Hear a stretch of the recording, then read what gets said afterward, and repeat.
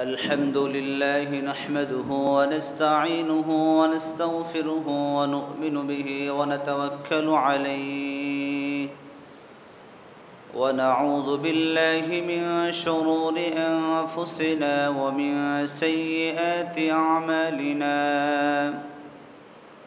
من يهده الله فلا مضل له ومن يضلله فلا هادي له ونشهد أن لا إله إلا الله وحده لا شريك له ونشهد أن سيدنا وسندنا وحبيبنا ومولانا محمدًا عبده ورسوله صلى الله تعالى عليه وعلى آله وأصحابه وبارك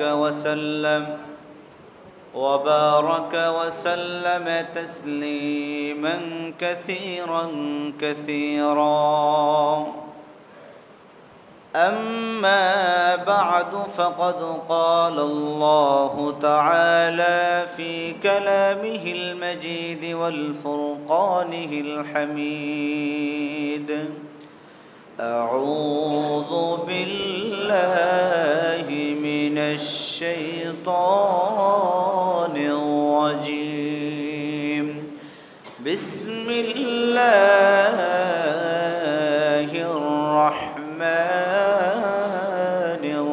الرحيم إن عدة الشهور عند الله 12 شهرا في كتاب الله يوم خلق السماوات والأرض منها 4 حرم ذلك الدين القيم فلا تظلموا فيهن أنفسكم وقاتلوا المشركين كافة كما يقاتلونكم كافة واعلموا أن الله مع المتقين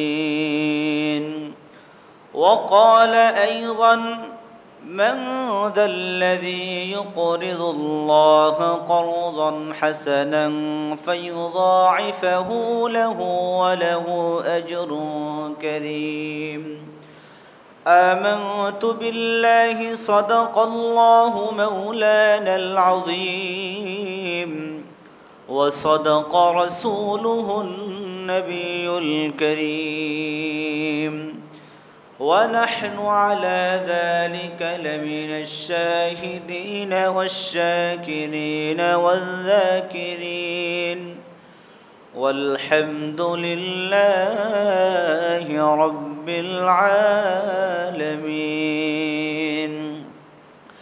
وقال النبي صلى الله عليه وسلم من صام يوم عاشوراء من المحرم أعطي ثواب 10,000 حاج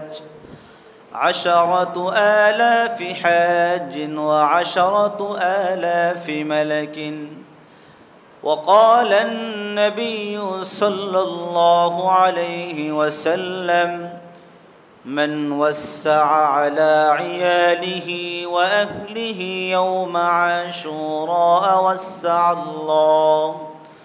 وسع الله عليه سائر سنته أو كما قال عليه الصلاة والسلام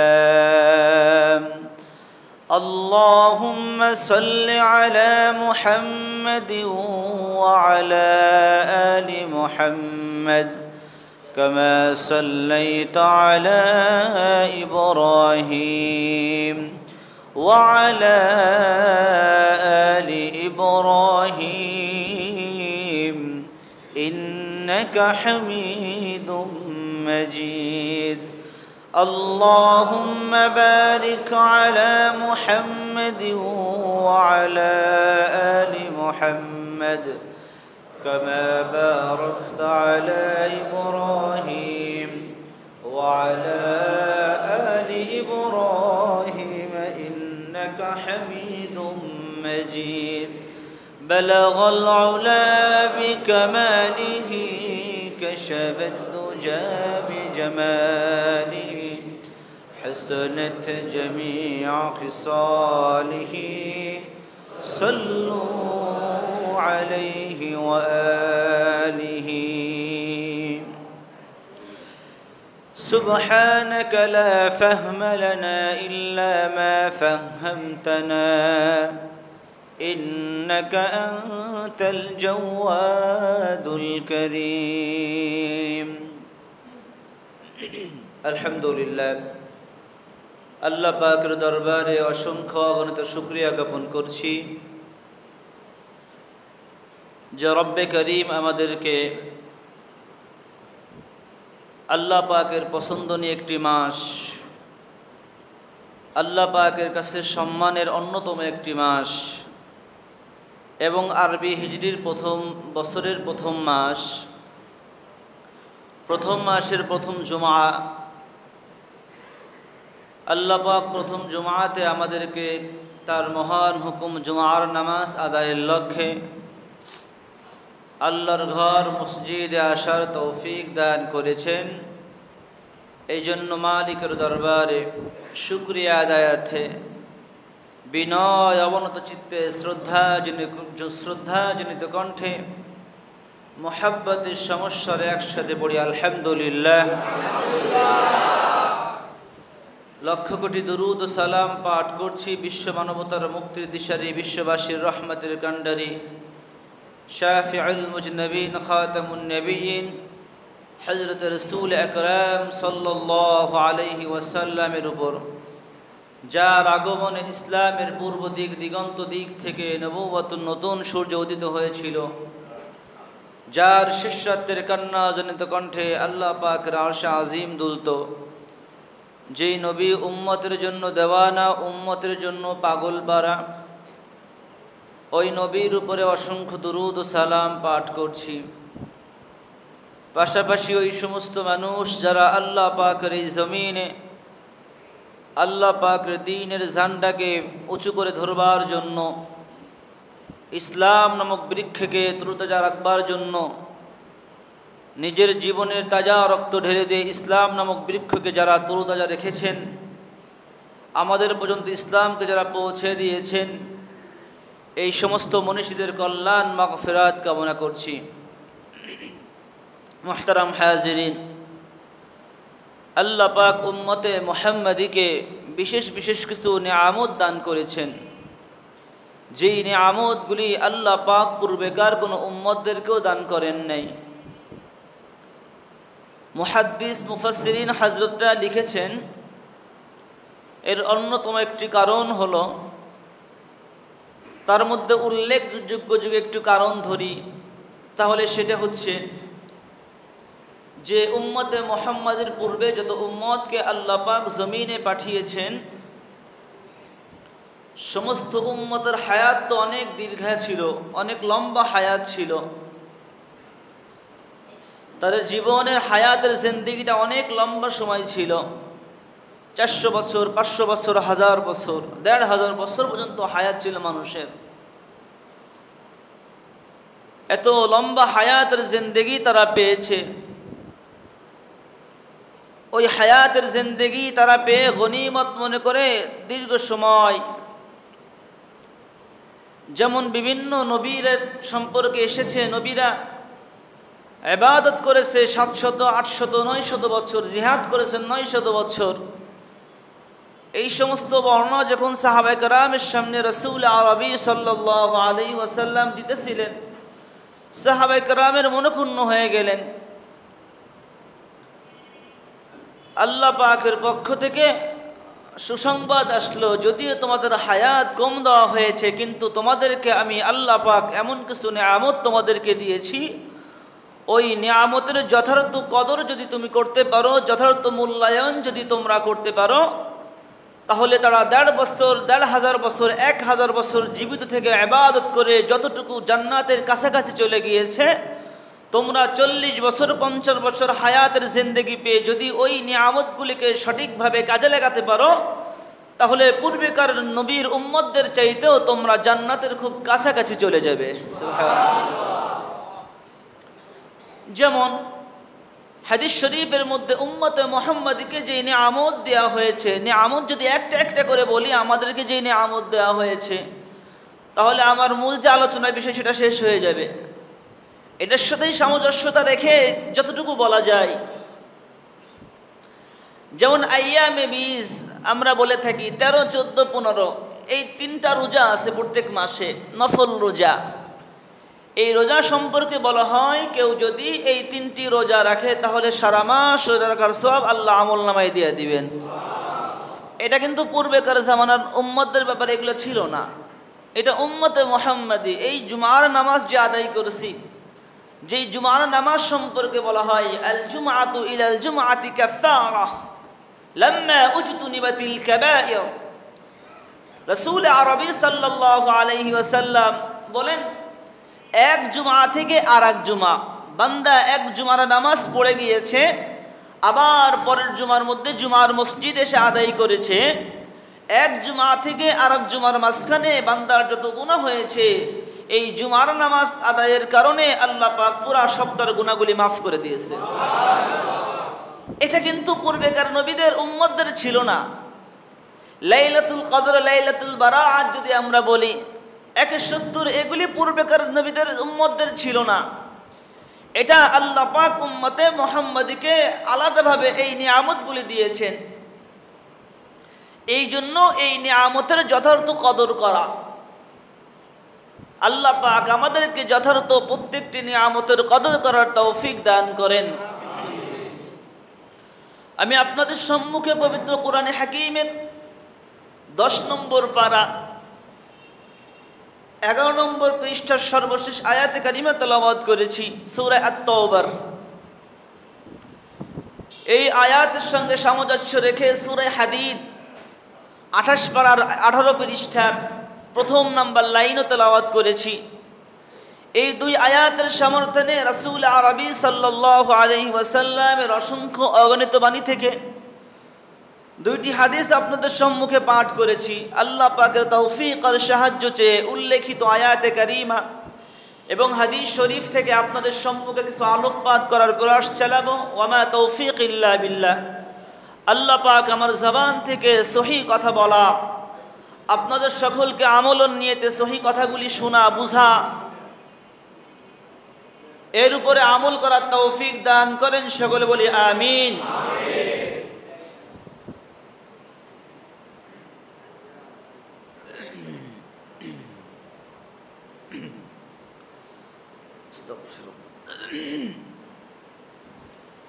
আমরা সকলেই বুঝতে পারছি এখন আরবি হিজরি সনের প্রথম মাস এটি, 1441 হিজরি চলছে। এখন 1441 হিজরির আজকের প্রথম মাস হলো মুহররম মাস।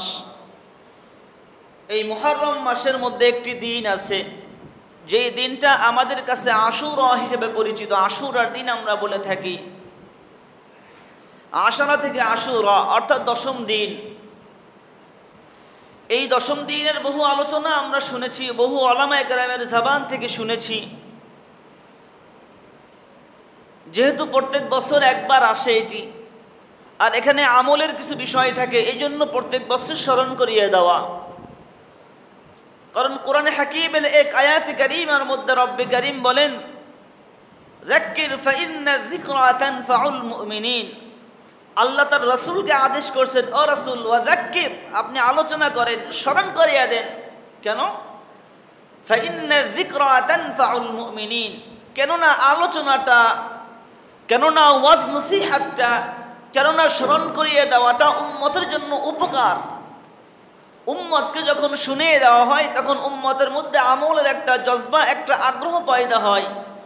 যখন উম্মত নাই জানবে তখন আমল করবে কোত্থেকে? এই জন্য আমলের নিয়তে কথাগুলি বলা। পৃথিবীতে আল্লাহ পাক এই পৃথিবী সৃষ্টি করেছেন, তো আজকে হলো মুহররম মাসের 6 তারিখ। আজকে মুহররম মাসের কয় তারিখ? 6 তারিখ। তাহলে আশুরা তথা মুহররমের 10 তারিখ আসতে আর কয়দিন বাকি? আজকের দিন সহ 4 দিন, যেহেতু শেষ দিন তো বাদই যাবে, 4 দিন বাকি আছে। আসলে আমরা ছোটবেলা থেকে লেখাপড়া করেছি, বিভিন্ন আলেমের মুখে নসিহত শুনেছি।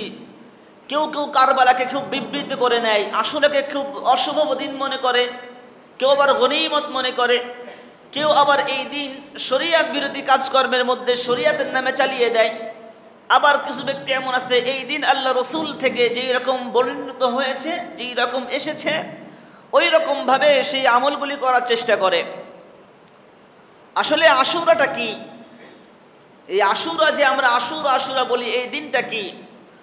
আজকে আমার আলোচ্য বিষয়ের মূল শিরোনামটা হলো আশুরার ফজিলত, আশুরার তাৎপর্য, আশুরার করণীয় বর্জনীয়। এটি নিয়েই হলো আলোচনা। তো আল্লাহ পাক এই যে পৃথিবীকে সৃষ্টি করেছেন, এই পৃথিবীতে অসংখ্য নিয়ামত রাজি আল্লাহ পাক দিয়েছেন, এবং উম্মতের বান্দাদের ফায়দার জন্য আল্লাহ পাক মাসের গণনা করেছেন, সপ্তাহের গণনা করেছেন, সময়ের গণনা করেছেন কিনা? এটা মানুষের কোনো তৈরি করা জিনিস না। এই সম্পর্কে এই আয়াতে কারিমার মধ্যে আল্লাহ বলেন, ইন্না ইদ্দাতাশ শুহুরি ইনদাল্লাহি 12 শাহরান ফি কিতাবিল্লাহ। নিশ্চয়ই মাসের গণনা হিসেবে আল্লাহ পাকের কাছে মাসের সংখ্যা হলো কত? 12। কত বলেন? 12। ইয়াউমা খালাকাস সামাওয়াতি ওয়াল আরদা মিনহা আরবাআতুন হুরুম। যেই 12টি মাসের মধ্যে আল্লাহ পাক এই আসমান জমিন সবকিছুকে সৃষ্টি করেছেন, আবার এই মাসসমূহের মধ্যে আল্লাহ পাকের কাছে যে 12টি মাস আছে, এই 12টি মাসের মধ্যে 4টি মাস হলো সবচাইতে বেশি সম্মানের। কয়টি মাস? 4টি মাস। একটি হলো রজব মাস, একটি হলো রমজান মাস, একটি হলো জিলহজ মাস, আর একটি হলো মুহররম মাস। এই 4টি মাসের দাম আল্লাহর কাছে সবচাইতে বেশি। তাহলে আল্লাহর কাছে বেশি, নিশ্চয়ই এটার মধ্যে কোনো কিছু আছে, অতিরিক্ত কোনো কিছু আছে বিধায় আল্লাহর কাছে দাম আছে। আর এই মুহররম মাসের দাম তো আল্লাহর কাছে বেশি এই আশুরার কারণে। কারণ কিতাবের মধ্যে পাওয়া যায় যে পৃথিবীর সৃষ্টি লগ্ন থেকে নিয়ে, অথবা পৃথিবীর সৃষ্টির পূর্ব থেকে নিয়ে যদি বলি ভুল হবে না। আমি মাঝে মাঝে একজন উল্লেখযোগ্য একজন আলেম, যার নাম অনেক মানুষে শুনে না, ইমাম জাউজি রহমতুল্লাহ আলাই, বহুত বড় একজন আলেম ছিলেন। ওনার একটা কিতাবের উদ্ধৃতি দিয়ে বলছি, উনি লিখেছেন যে আল্লাহ পাক পৃথিবীর পূর্ব থেকে নিয়ে, পৃথিবী সৃষ্টি করার পূর্বে তথা যখন পৃথিবী সৃষ্টি হয় নাই তার পূর্বে বহু কাজ এমন করেছেন যেই কাজের সম্পর্কটা আশুরার সাথে, অর্থাৎ আশুরার দিনে সৃষ্টি করেছেন। তার কারণ হিসেবে তিনি লিখেছেন যে আল্লাহর কাছে আশুরের একটা দাম আছে। আশুরার দামটা কি? রাসূল আরবি সাল্লাল্লাহু আলাইহি ওয়াসাল্লাম এই হাদিস থেকে কিছু কথা পাওয়া যায়। সেটি হলো আশুরার দিনে পৃথিবীতে যত অদ্ভুত অদ্ভুত আজীব আজীব কিছু ঘটনা ঘটেছে, সেই দিনগুলি ছিল আশুরার দিন। এই আসমান জমিনকে আল্লাহ পাক সৃষ্টি করেছেন আশুরার দিনে। আমরা যে বসবাস করছি, আমাদের আদি পিতা সাইয়্যিদিনা আবুনা হযরত আদম আলাইহিস সালাতু ওয়াস সালামকে আল্লাহ পাক সৃষ্টি করেছেন আশুরার দিনে। তাকে জান্নাতের মধ্যে প্রবেশ করেছিলেন আশুরার দিনে। এমনকি কিতাবের মধ্যে লিখেছেন ফেরেশতাদের মধ্যে সবচেয়ে দামি ফেরেশতার নাম কি? কিছু ব্যক্তি বলছে, এবার আমি যদি আপনাদেরকে প্রশ্ন করে রাগ করেন না কথাগুলা, বাংলাদেশের মধ্যে সবচেয়ে সুপারস্টার নায়ককে বলতে পারবেন। যদি বলি বাংলাদেশের মধ্যে সবচেয়ে ধনী ব্যক্তিকে, সেটাও বলতে পারবেন। যদি বলি বাংলাদেশের মধ্যে সবচেয়ে দামি ক্রিকেটারকে, ক্রিকেট খেলে যে, তার নাম কি, তাও বলতে পারবেন। পারবেন না? আবার জি দুই একজনে কয়, এরা কয় না। শরম পাচ্ছেন নাকি কইতে? এগুলি সব জানে। দুঃখের বিষয়, আমাদের ওলামা হযরতরা মাঝে মাঝে বলেন, কলিজা ফেটে যায় মুসলমানের সন্তানের দিকে আফসোস করে। তার কারণ হলো মুসলমান 10 জন ক্রিকেটারের নাম জানে, মুসলমান হিন্দি সিনেমার নায়ক নায়িকাদের নাম জানে, মুসলমান বলিউড আর হলিউড সিনেমার নায়ক নায়িকাদের নাম জানে, পৃথিবীর ক্ষমতাধর ব্যক্তিদের নাম জানে, পৃথিবীর সবচাইতে শ্রেষ্ঠ ধনী ব্যক্তি যারা তাদের নাম জানে, পৃথিবীর মধ্যে উল্লেখযোগ্য ব্যক্তি যারা তাদের নামও জানে।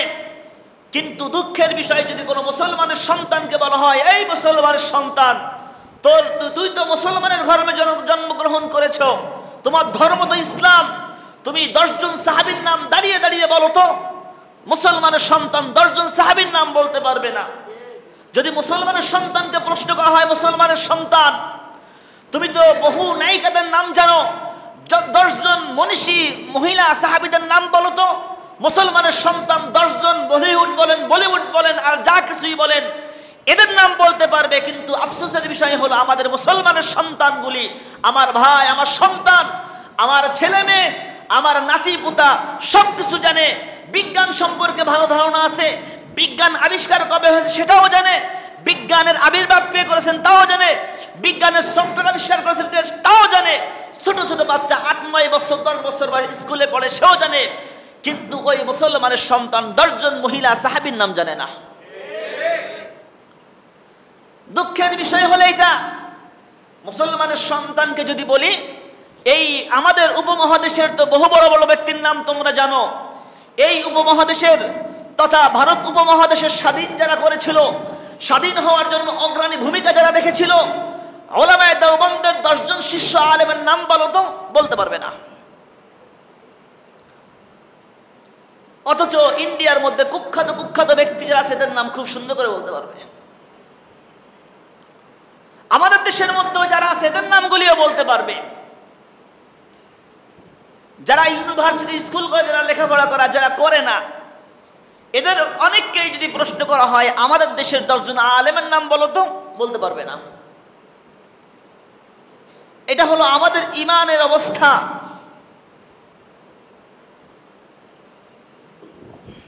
তো যে কথা বলছিলাম, এই আশুরার তাৎপর্য নিয়ে কিছু কথা, সামনের দিকে আগাই। আশুরার দিন আসলে আমাদের করণীয় কি? আশুরার দিনে কি করণীয়, কি করব আমরা?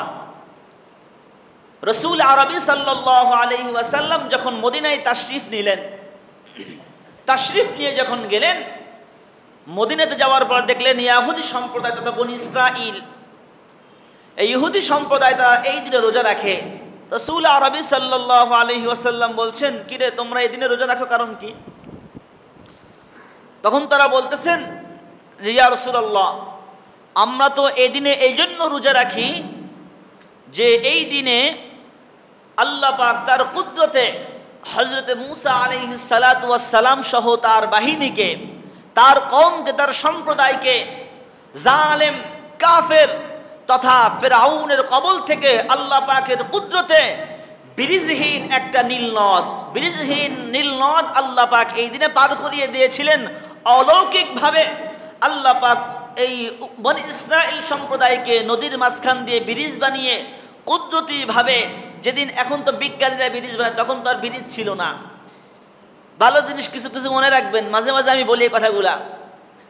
এই যে বিমান আবিষ্কার, বিজ্ঞান এ কথা কই পেয়েছে? পাখি থেকে নির্ণয় করে। আল্লাহ রসুল যে মেরাজে গিয়েছিলেন, এখান থেকে আবিষ্কার। মানুষ আবার উপরে কিভাবে উঠতে পারে, লিফট আবিষ্কার কিভাবে, এখান থেকে চিন্তা ভাবনা করে করতাম যে মাকাম ইব্রাহিম, বাইতুল্লাহ শরীফের সাথেই সন্নিকটেই যেটা আছে মাকাম ইব্রাহিম, ওখানে একটি পাথর আছে, ওই পাথর লিফটের কাজ করেছিল। কোত্থেকে পেয়েছে লিফটের আবিষ্কার? ওখান থেকে গবেষণা করছে। একটা পাথর উপরে ওঠে, তাহলে নিশ্চয়ই উপরে উঠা যায়, যেহেতু সেটা আল্লাহ পাকের কুদরত দ্বারা আল্লাহ পাক উঠিয়েছেন। বান্দা চেষ্টা করে লিফট আবিষ্কার করেছেন। ঠিক তদ্রূপভাবে এই ব্রিজ আবিষ্কার, মানুষ নদীর উপর আবার রাস্তা বানায় কেমনে? এই যখন তারা শুনেছে যে মুসা আলাইহিস সালাতু ওয়াস সালামকে আল্লাহ পাক তার কুদরত দ্বারা, তার কুদরতি নিদর্শন দ্বারা আল্লাহ পাক সমুদ্রের উপরে ব্রিজ বানিয়ে দিয়েছেন, সেখান থেকে মানুষ পার হয়েছে। সমুদ্রের মধ্যে ব্রিজ কেমনে বানানো নয়, এই আবিষ্কার করে এগুলো বানিয়েছেন। এক কথাই বুঝে নেন, পৃথিবীতে যত বিজ্ঞানের যত আবিষ্কার, পৃথিবীতে বিজ্ঞানের যত আবিষ্কার, সমস্ত আবিষ্কারগুলো কোরআন এবং হাদিস রিসার্চ করেই তারা তৈরি করেছেন। প্রমাণ দিবেন, পৃথিবীর মধ্যে সবচাইতে শক্তিশালী বোমা হলো পারমাণবিক বোমা। যেই বোমা যেই অঞ্চলের মধ্যে মারবে, ওই অঞ্চল একবার নিঃশেষ হয়ে যায়। এই পারমাণবিক বোমা এরা আবিষ্কার কোত্থেকে করেছে? ফকিহুল ইসলাম হুজ্জাতুল ইসলাম ইমাম গাজ্জালি রহমাতুল্লাহি আলাইহি কিতাব লিখেছেন বোমা কেমনে বানাইতে হয়।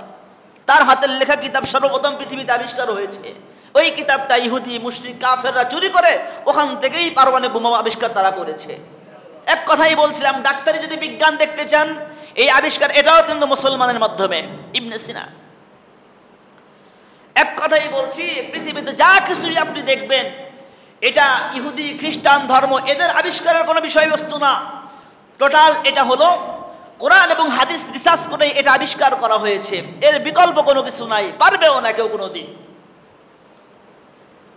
তো মুহতারাম হাজিরিন, তো রাসূল আরবি সাল্লাল্লাহু আলাইহি ওয়াসাল্লামকে তারা উত্তর দিচ্ছেন, এই দিনে তো আল্লাহ পাক তার অলৌকিক কুদরতের দ্বারা বনি ইসরাইল সম্প্রদায়কে ফিরআউনের কবল থেকে আজাদ দিয়েছিলেন এবং এই দিনে আল্লাহ পাক ফিরআউনকে তার বাহিনী সহ সমুদ্রের মধ্যে নিমজ্জিত করে ডুবিয়ে ডুবিয়ে তাদেরকে শেষ করে দিয়েছিলেন। এই নিয়ামতের শুকরিয়া আদায় করার জন্য আমরা এই দিনে রোজা রাখি। এটা হলো আশুরার দিনের করণীয়। প্রথম একটা করণীয় কি পাইলাম? রোজা রাখা। কি পাইলাম বলেন?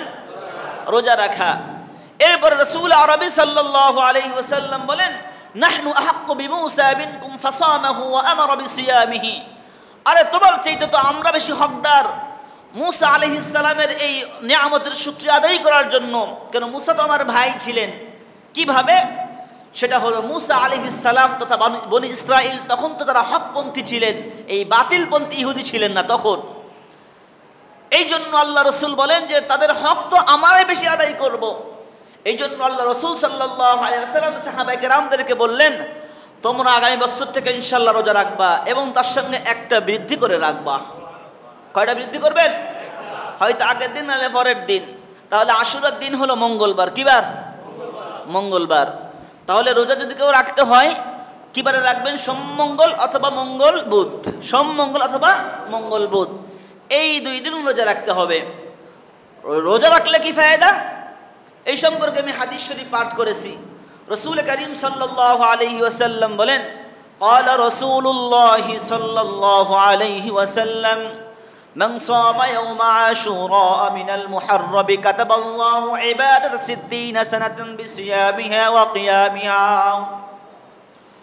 আল্লাহ রাসূল বলেন, যে ব্যক্তি আশুরার দিনে যে ব্যক্তি রোজা রাখবে, ওই রোজা রাখার কারণে আল্লাহ পাক ওই বান্দার আমলনামার মধ্যে 60 বছর দিনের বেলা রোজা, রাত্রিবেলা তাহাজ্জুদের নামাজ, দিনের বেলা রোজা, রাত্রিবেলা তাহাজ্জুদের নামাজ পড়ার সওয়াব আল্লাহ পাক বান্দার আমলনামায় দিয়ে দিবে।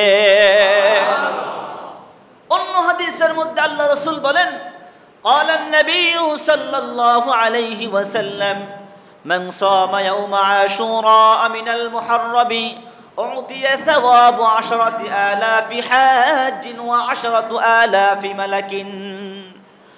আল্লাহ রাসূল বলেন, যে ব্যক্তি আশুরার দিনে একটা রোজা রাখবে এবং তারপরে আরেকটা রোজা রাখবে, যেই ব্যক্তি আশুরার দিনে রোজা রাখবে, আল্লাহ পাক বান্দার আমলনামার মধ্যে 10,000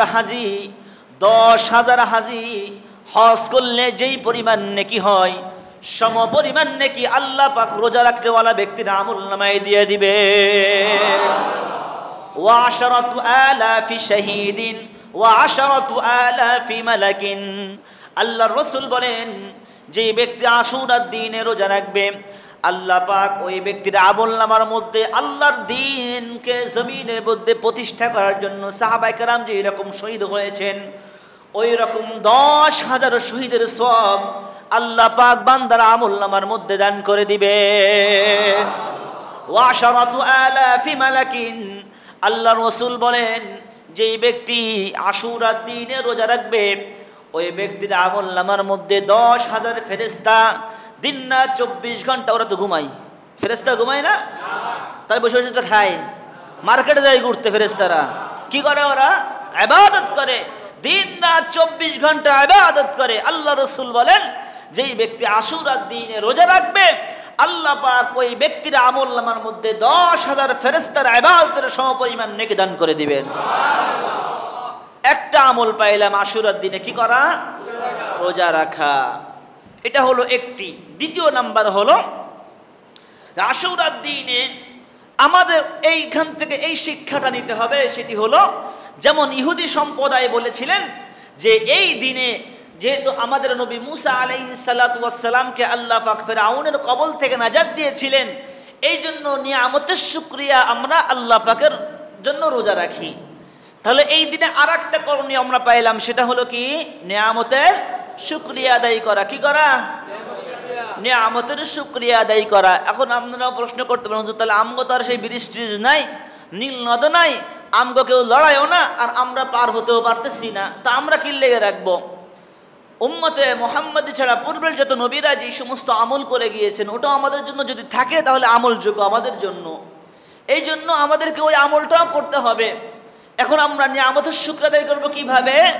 মুফাসসির হযরতরা লিখেছেন, তোমার চক্ষু আল্লাহ পাক দান করেছেন, এই চোখের নিয়ামত হলো কুদৃষ্টি না দেওয়া, অপাত্রে নজর না দেওয়া, এটা হলো চোখের নিয়ামত আদায় করা। আল্লাহ পাক তোমাকে জবান দান করেছেন, এই জবানের নিয়ামত হলো এই জবানটা সর্বক্ষণ জিকিরের মধ্যে রাখা, এই জবানটা কোরআনে কারীমের তেলাওয়াতের মধ্যে রাখা, এই জবান দ্বারা সর্বক্ষণ দ্বীনি কথাবার্তা বলা, এই জবান থেকে কাউকে গালি দেওয়া, এই জবান থেকে কারোর গীবত শিকায়ত করা, এই জবান থেকে কারোর পরনিন্দা করা, এই জবান থেকে কাউকে কষ্ট দেওয়া, এটা তোমার জন্য জায়েজ হবে না, নিয়ামতের নাশুকরি হবে। জবানের শুকরিয়া আদায় কি বলে গেছে? জিকির করা, কোরআন শরীফ তেলাওয়াত করা, দ্বীনি কথাবার্তা এই জবান থেকে বলা, এটা হলো জবানের নিয়ামতের শুকরিয়া আদায়। আল্লাহ পাক হাত দিয়েছে, পা দিয়েছে, এই যে অঙ্গ প্রত্যঙ্গ সুস্থ রেখেছেন, এই সুস্থতার নিয়ামত কিভাবে আদায় করা? আজান হয়ে গেছে, মসজিদে চলে আসব, প্রত্যেকটা দ্বীনি যেই মাজমাগুলি হয়, প্রত্যেকটা দ্বীনি হালকার মধ্যে আমরা অংশগ্রহণ করব। এটা হলো এই হাত পায়ের নিয়ামতের শুকরিয়া আদায় করা। আল্লাহ পাক তো ভালো রেখেছেন, আল্লাহ পাক তো ইচ্ছা করলে আমার হাতটাকে লোলা বানাইতে পারতেন, পাটাকে ল্যাংড়া বানাইতে পারতেন, কি পারতেন না? বিশ্বাস হয় আপনাকে? বহুত তাকাই দেখেন, আল্লাহ পাক আমাকে আপনাকে মেধা দান করেছেন, আমাকে আপনাকে মেধা দান করেছেন। এই মেধার নিয়ামতের শুকরিয়া হলো এই মেধাটাকে দ্বীনের রাস্তার মধ্যে ফিকির করা, অন্যের ক্ষতি সাধনের মধ্যে ফিকির না করা। বুঝে আসছে কথাগুলা? নিয়ামতের শুকরিয়া যদি আদায় না করা হয় তাহলে ওটাকে প্রকৃত মানুষ বলে না। কবি বলছেন, শুকরে নিয়ামত আদা করনা আদতে ইনসান হ্যায়, শুকরে নিয়ামত কুফর করনা আদতে শয়তান হে। নিয়ামতের শুকরিয়া এটা আদায় করা হলো কার কাজ? প্রকৃত মানুষ। যে প্রকৃত মানুষের কাজ হলো নিয়ামত পেয়েছে ওই নিয়ামতের শুকরিয়া আদায় করা। আল্লাহ পাক আমাকে অসংখ্য সম্পদ দিয়েছেন, এই সম্পদটা ব্যয় করা। এই সম্পদটা কখন ব্যয় করবো? মৃত্যুর পরে কমু আমার নামে অত টাকা দান করে যাস, এই কথা মৃত্যুর পরে বলবো না, আগে করবো, আগে করতে হবে। এই আয়াত, এই সম্পর্কে একটা আয়াত আমি তেলাওয়াত করেছি। আশুরার দিনে কেউ যদি দান করে তার কি ফাজাইল? কিতাবের মধ্যে এসেছে, একজন ব্যক্তি এক বাজারে, এক ভিক্ষুক এক বাজারের মধ্যে সকালবেলা বসে বাজারের দিন খুব উচ্চ আওয়াজে আয়াতটা তেলাওয়াত করতেছেন, মান যাল্লাযী ইউকরিদুল্লাহ করদান হাসানান ফায়ুযাইফাহু লাহু ওয়া লাহু আজরুন কারীম। এই আয়াতটা খুব স্পিডে, খুব জোরে জোরে তেলাওয়াত করতেছেন উচ্চ আওয়াজে। মান যাল্লাযী ইউকরিদুল্লাহ করদান হাসানান, তোমাদের মধ্যে কি আছো দুনিয়ার মধ্যে কত লাভের জন্য মানুষকে কর্জ হাসানা দাও, মানুষের কাছে টাকা লাগাও, সুদেও মাঝে মাঝে টাকা লাগাও উপকারের জন্য। আল্লাহ পাক বলেন, মান যাল্লাযী ইউকরিদুল্লাহ করদান হাসানা, ও দুনিয়াবাসী তোমরা কে আছো আমি আল্লাহকে তোমরা ঋণ দিবে, উত্তম কর্জ হাসানা দান করবে। আল্লাহ বলেন, ফায়ুযাইফাহু লাহু ওয়া লাহু আজরুন কারীম, তুমি আমাকে যেই পরিমাণ কর্জ দিবে এমনটি নয় যে তোমাকে আমি সেইটাই ফেরত দিব।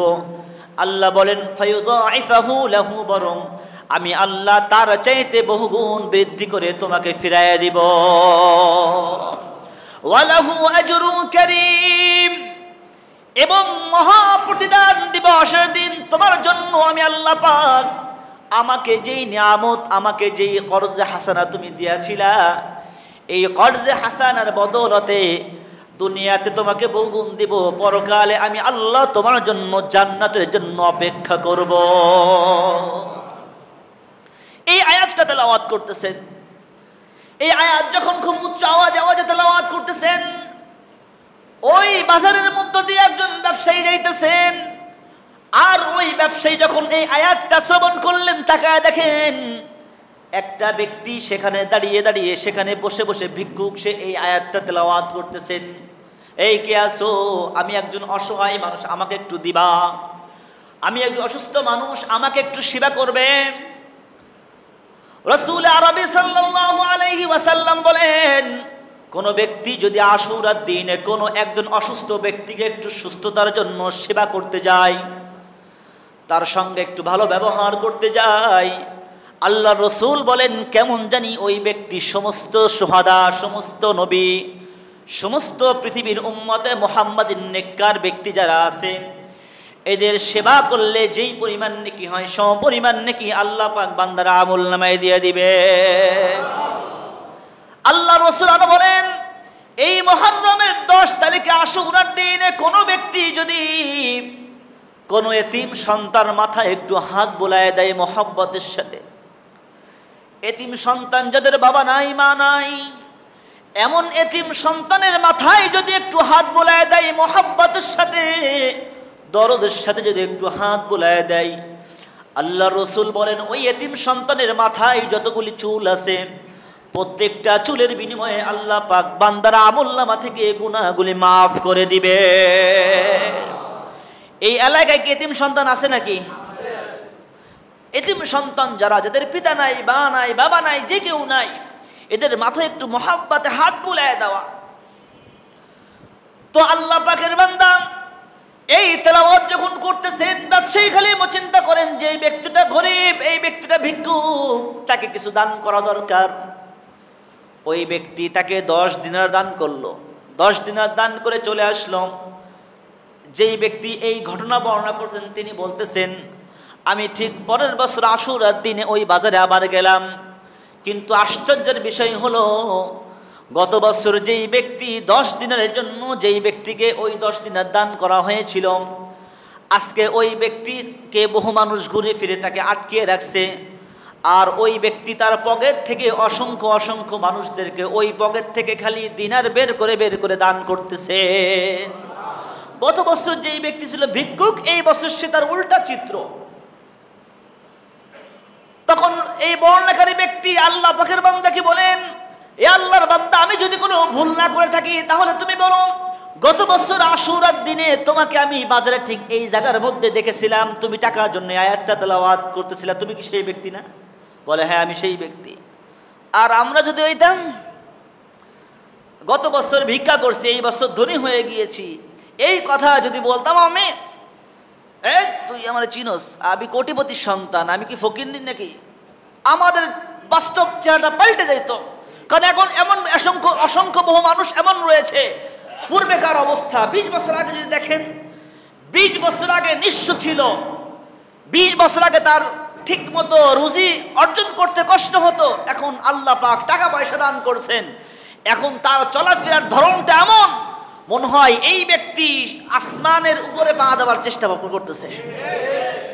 সম্পদের গরমটা এত দেখায়। ওই আল্লাহ পাকের বান্দাকে ঠিক একই প্রশ্ন করলেন, আপনি কি সেই ব্যক্তি? বলে হ্যাঁ আমি সেই ব্যক্তি। কয় তা আপনি আজকে এত ধনী হলেন কিভাবে? বলে যেই ব্যক্তি আমাকে এই টাকাটা দান করেছিলেন, ওই টাকার 10টা দিনার দান করেছিলেন, আমি এই 10 দিনারের মধ্যে আল্লাহ পাক আমাকে বহুগুণ বরকত দিয়েছেন। এই বরকতের ফলপ্রসূ আজকে আমি অনেক সম্পদের মালিক হয়েছি। এই জন্য শুকরিয়াতান আজকের এই দিনে আমি যেখান থেকে ভিক্ষা করেছিলাম, ভিক্ষা করে আজকে আমি এত সম্পদের মালিক হয়েছি। এই জায়গার মধ্যে আমি অসহায় মানুষদেরকে দান করার জন্য এখানে এসেছি। আল্লাহ পাকের বান্দা এবার যে তাকে দান করছেন, যে ব্যবসায়ী তার বাড়িতে গেছেন, যাওয়ার পরে বলতেছেন, আপনি না গত বছর এক ব্যক্তিকে দান করেছিলেন? হ্যাঁ আমি তো দান করেছিলাম। কয় আপনি কি ফলাফল পাইছেন? তিনি বলছেন যে এই রাত্রে আমি আল্লাহ পাকের এই বান্দাকে এই 10 দিনার দান করেছিলাম, ওই রাত্রে আমি স্বপ্নের মধ্যে দেখতেছি যে আল্লাহ পাক আমাকে স্বপ্নের মধ্যে দেখাই বলতেছেন, এ আমার বান্দা, তুই যে আমার অসহায় ব্যক্তি ব্যক্তিকে আশুরার দিনে তুই যে তাকে একটু সহযোগিতা করেছিলে, এই জন্য আমি আল্লাহ পাক বহু খুশি হয়ে, তুই আগামীকাল থেকেই বুঝতে পারবি যে আমি আল্লাহ তোকে বহুগুণ বৃদ্ধি করে তোকে ফেরত দেওয়া দিব। তাকে ফেরত দিয়ে দিচ্ছে। বলে আজকে দেখেন আমি টাকা দান করার পর থেকে নিয়ে একমাত্র সোয়াবের নিয়তে যে আমি দান করেছিলাম, এই জন্য আজকে আমার বিশাল অবস্থা। আল্লাহ পাক আমাকে স্বপ্নের মধ্যে কথা বলে দিয়েছেন, এটা হলো তোর দুনিয়ার প্রতিদান, ওয়ালাহু আজরুন কারীম। আর প্রতিদান দিবসের দিন দয়ালু পাক আল্লাহ পাকের পক্ষ থেকে যে প্রতিদান তোমাকে দেওয়া হবে, ওই বান্দা তুই মৃত্যু বরণ করতে দেরি করবে, আমি আল্লাহ পাক তোকে জান্নাত দিতে এক মুহূর্ত দেরি করব না। এটা হলো আশুরার দিনে দান করার কিছু ফাজাইল। এই জন্য যদি আমাদের যাদের সম্পদ আছে, যদি আমরা দান না করি, যদি ব্যয় না করি, তাহলে এটার জন্য কঠিন জবাবদিহিতা আমাদের আছে। আশুরার বিভিন্ন আলোচনা আছে। ছোট্ট একটা ঘটনা বলছি। সরাসরি রাসূল আরবি সাল্লাল্লাহু আলাইহি ওয়াসাল্লামের এক ব্যক্তি আল্লাহ রাসূল সাল্লাল্লাহু আলাইহি ওয়াসাল্লামের কাছে আসছেন। আসার পরে খুব কান্নাকাটি করতেছেন। কান্নাকাটি করে করে বলতেছেন, ইয়া রাসূলুল্লাহ, আমি তো বহু বড় অন্যায়, আমি তো বহু বড় অপরাধী, আমার কি মাপটাপ কিছু হবে? আল্লাহ রাসূল বলেন, তুমি কি এমন অন্যায় করেছো? বলে, ইয়া রাসূলুল্লাহ, আমি তো বহু অন্যায় করেছি, যে অন্যায়ের কোনো সীমা নাই। তখন আল্লাহ রাসূল তাকে সান্ত্বনা দেওয়ার জন্য বলতেছেন, ও আল্লাহর বান্দা, তোমার গুনাহ বেশি বড় নাকি জমিন বেশি বড়? আল্লাহর বান্দা বলছেন, ইয়া রাসূলুল্লাহ, আমার গুনাহটা বেশি বড়। আল্লাহর নবী আবার বলছেন, ও আল্লাহর বান্দা, তোমার গুনাহ বেশি বড় নাকি এই জমিনের পাহাড়গুলি বেশি বড়? আল্লাহর বান্দা বলছেন, ইয়া রাসূলুল্লাহ, এই পাহাড়ের চাইতে আমার গুনাহটা বেশি বড়। আল্লাহর বান্দা আবার বলেন, আল্লাহ পাকের হাবিব আবার বলতেছেন, ও আল্লাহ পাকের বান্দা, তোমার গুনাহ বেশি বড় নাকি আসমানটা বেশি বড়? আল্লাহর বান্দা বলেন, ইয়া রাসূলুল্লাহ, আমার গুনাহটা আসমানের চাইতেও বেশি বড়। আল্লাহ রাসূল তারপর আবার বলতেছেন, ও আল্লাহর বান্দা, তোমার গুনাহটা বেশি বড় নাকি আমাদের সৃষ্টিকর্তা আল্লাহ বেশি বড়? আল্লাহর বান্দা বলেন, ইয়া রাসূলুল্লাহ, নিঃসন্দেহে আমাদের চাইতে আমাদের মালিক আমাদের আল্লাহ আরো বেশি বড়। আল্লাহ ছোট না বড়? আল্লাহু আকবার, আল্লাহু আকবার, ইসমু মুবালাগার সিগা, আল্লাহু আকবার। আল্লাহ সবচাইতে বড়। পৃথিবীতে যত বড় আছে তার চাইতে আল্লাহ কি বহুগুণ বড়। আল্লাহু আকবার। আমরা নামাজের শুরুতে যেটা বলি, আযানের শুরুতে যেটা বলা হয়, এই সব অর্থ আল্লাহ হলো সবচাইতে বড়। আল্লাহ পাকের বান্দা এবার বলতেছেন, আল্লাহ রাসূল তাকে বলতেছেন, ও আল্লাহর বান্দা, আল্লাহ যেহেতু তোমার চাইতেও বেশি বড়, তোমার গুনার চাইতেও আল্লাহ পাক বেশি বড়, তাহলে তুমি কি এমন গুনাহ করেছো বলো দেখি। তখন আল্লাহ পাকের বান্দা বলতেছেন, ইয়া রাসূলুল্লাহ, আল্লাহ পাক আমাকে অগাধ সম্পদের মালিক বানিয়েছেন, আমাকে অগাধ সম্পদের মালিক বানিয়েছেন, কিন্তু আমার কাছে যখন কোনো গরিব মিসকিন যখন আমার কাছে আসতো, আমার কাছে যখন কোনো গরিব মিসকিন যখন আমার কাছে অন্নের জন্য আসতো, খাবারের জন্য আসতো, সাহায্যের জন্য আসতো, আমার কাছে মনে হতো তারা অগ্নিপুষ্প নিয়ে আমার সামনে এসেছে, আগুন নিয়ে আসছে। তাদেরকে আমি এমন হতাম, তাদেরকে কোনো কিছুই দান করতাম না। আল্লাহ রাসূল এবার বলতেছেন, তাহলে তুমি আমার নসিহত, আমার উপদেশ এবার তুমি শোনো। তোমার এই অভিশপ্ত জীবন থেকে তুমি আমাকে হেফাজত করো। তোমার জন্য যে আগুন অপেক্ষা করছে, এই আগুন দ্বারা তুমি আমাকে ধ্বংস করো না, তুমি আমার কাছ থেকে তাড়াতাড়ি সরে যাও।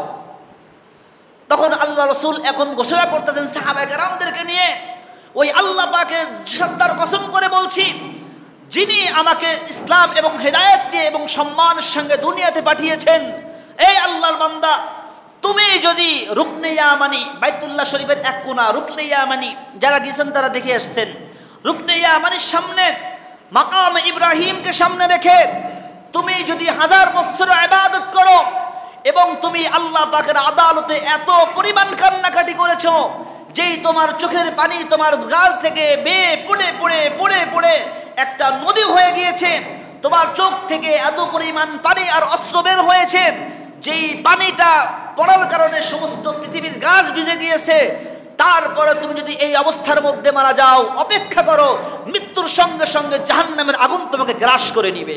নাউজুবিল্লাহ, বলেন না নাউজুবিল্লাহ।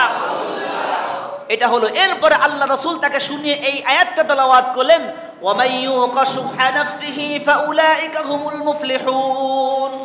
সমস্ত সাহাবা কেরামদেরকে আয়াতটা তেলাওয়াত করেছেন, সূরা হাশরের আয়াত 7 নম্বর আয়াত। ওয়ামান ইউকা শুহা নাফসিহি ফাউলাইকা হুমুল মুফলিহুন। যাদের অন্তরকে আল্লাহ পাক কৃপণ হওয়া থেকে হেফাজতে রেখেছেন তারাই সফল কাম হয়েছেন। তুমি কি জানো না যে এই সম্পদকে জমা করে অন্য যাকাতটা না দেওয়া এটা হলো কুফরি, আর কুফরি মানুষকে জাহান্নাম পর্যন্ত নিয়ে যায়। এই জন্য তোমার কোনো ক্ষমা হবে না, তুমি আমার কাছ থেকে চলে যাও। দয়ার নবী, মায়ার নবী, যেই নবীর দয়ার কোনো শেষ নাই, যেই নবীর মায়ার কোনো শেষ নাই, সেই নবী এই ব্যক্তিকে তাড়িয়ে দিলেন। এখন চিন্তা করেন, সম্পদ জমাকারী যারা, সম্পদ যারা জমা করেন, একটু হিসাব নিকাশ করে জমা করেন। গরিবের হক নষ্ট করে সম্পদ জমা করলে, চক্ষু বন্ধ করলে তোমার সম্পদ কে দেখবে? সন্তানদের জন্য রেখে যাবা, এই সম্পদ সন্তানরা বন্টন করে মারামারি করব, তোমার কোনো ফায়দা হবে না। এই জন্য গরিবের হক যেন নষ্ট না হয়। আগামী জমাতে কিছু আলোচনা এই বিষয়ে আরো করবো ইনশাআল্লাহ। যেহেতু আশুরা চলে এসেছে, আশুরার মধ্যে উল্লেখযোগ্য আরেকটি হলো কারবালার ঘটনা, আছে না? এই কারবালা সম্পর্কে আগামী জমাতে ইনশাআল্লাহ কিছু আলোচনা হবে। তাহলে মোটামুটি আজকের আলোচনার মধ্যে দুই একটা আমল পাইলাম। একটা হলো রোজা রাখা। কয়দিন রোজা রাখা? 2 দিন, হয়তো সোম মঙ্গল, তা না হইলে মঙ্গল বুধ। আরেকটি হলো নেয়ামতের শুকরিয়া আদায় করা। আরেকটা আমল কি? দান করা। কি করা? দান করা। আরেকটি আমল রয়েছে হাদিস শরীফের মধ্যে রাসূল করিম সাল্লাল্লাহু আলাইহি ওয়াসাল্লাম বলেন, মান ওয়াসআ আলা ইয়ালিহি ওয়া আহলিহি ইয়াওমা আশুরা ওয়াসআ আল্লাহু আলাইহি সাইরা সানাতিহি। আমরা যেহেতু বাংলাভাষীর মানুষ, আমাদের একটা অনুষ্ঠান আমাদের মধ্যে বিদ্যমান থাকে, সেটা হলো পহেলা বৈশাখ। কি বৈশাখ? পহেলা বৈশাখের মধ্যে মাশাআল্লাহ বহু বেচাকেনা হয়, বহু বাজারঘাট হয়, নতুন নতুন জামা কাপড় হয়। ছোটবেলায় আমি মানুষের মুখে মাঝে মাঝে শুনতাম তাদের এই ধারণা যে বৈশাখ বছরের শুরুতে, যেই দিন বছরের শুরুর দিন যদি কেউ ভালো খায়, ভালো পরে, তাহলে সারা বছর সে ভালো খায়। কি বলেন? কথা কি ঠিক না? এই কথা বলেন না সবাই? অনেক মানুষ আলহামদুলিল্লাহ, এটা নারায়ণগঞ্জের মধ্যেও আছে, আছে না? শহর অঞ্চলের মধ্যে বেশি, এটা গ্রাম অঞ্চলে একটু কম, কিন্তু শহরের মধ্যে বেশি। তাদের ধারণা কি, পহেলা বৈশাখে যদি একটু ভালো কাপড় ঠামড় কিনা যায়, একটু ভালো খাবারের ব্যবস্থা করা যায়, বিশেষভাবে পান্তা পাতার ইলিশ যদি একটু খাওয়া যায়, তাহলে মনে হয় বছরটা সুন্দরভাবে কাটানো যাবে। আরে পচা ভাত খাবে, কেউ খায় পান্তা ভাত। পান্তা ভাত বুঝবে খুব ভালো খাবার নাকি? পান্তা পাতার ইলিশ কোনো কোনো জায়গা তো মাশাআল্লাহ 2 দিন আগের তো রান্না বান্না শুরু করে দেয়, করে করে ভাত পচায় থুয়া দেয়। পহেলা বৈশাখের দিন সকালবেলা খাওয়ায়ও পান্তা ভাত আর ইলিশ মাছ যারা খাবে, তাদের ধারণা এইটা। অথচ এই ধারণা কি সঠিক না গলত? গলত। এই ধারণা কি? ভুল। সঠিক ধারণা হলো আল্লাহ রাসূল বলেন, মান ওয়াসা আলা ইয়ালিহি ওয়া আহলিহি ইয়াওমা আশুরা ওয়াসা আল্লাহু আলাইহি সাইরা সানাতিহি। কোন ব্যক্তি যদি আশুরার দিনে, কোন দিন? আশুরার দিন কি বার? মঙ্গলবার। কি বার? মঙ্গলবারের দিন আল্লাহ রাসূল বলেন, কোন ব্যক্তি যদি আশুরার দিনে তার পরিবার পরিজনদের জন্য একটু উত্তম খাবারের ব্যবস্থা করে। কি খাবারের? অন্যদিন যেই যেই খাবার খাওয়াতো তার চাইতে এই দিনে একটু ভালো খাবার খাওয়াবে। কি খাওয়াবে? একটু ভালো খাবার খাওয়াবে। আল্লাহ রাসূল সাল্লাল্লাহু আলাইহি ওয়াসাল্লাম বলেন, আর যদি তার সন্তানদেরকে, তার স্ত্রীদেরকে, তার পিতামাতাদেরকে বা কোনো এতিম সন্তানকে যদি নাকি একটু নতুন পোশাকের ব্যবস্থা করে দেয়, ওয়াসা আল্লাহু আলাইহি সাইরা সানাতিহি, আল্লাহ পাক ওই দিন থেকে নিয়ে আগামী বছর মুহররমের 10 তারিখ আসার আগ পর্যন্ত এই 1 বছরে আল্লাহ পাক তাকে কোনোদিন অনাহারে রাখবেন না, কোনোদিন তাকে আল্লাহ পাক রিজিকের কষ্ট দিবেন না, কোনোদিন তাকে আল্লাহ পাক পেরেশানিতে ফেলবেন না, কোনোদিন আল্লাহ পাক তাকে রিজিকের পেরেশানির মধ্যে ফেলবেন না, আল্লাহ পাক তাকে কখনো বস্ত্রহীন রাখবেন না। এক কথায় পুরো 1 বছরের যা কিছু প্রয়োজন সব কিছুর ব্যবস্থা আল্লাহ পাক গায়েবী খাজানা থেকে বান্দার জন্য করে দিবেন। সুবহানাল্লাহ। কাকে খাওয়াবেন? আমরা খাওয়াতে বলছি?